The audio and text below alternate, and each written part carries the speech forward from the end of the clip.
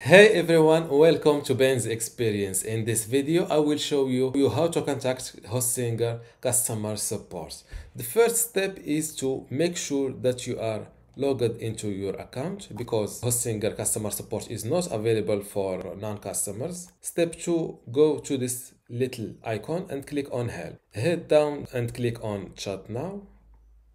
Then this window will pop up. Click on send us a message.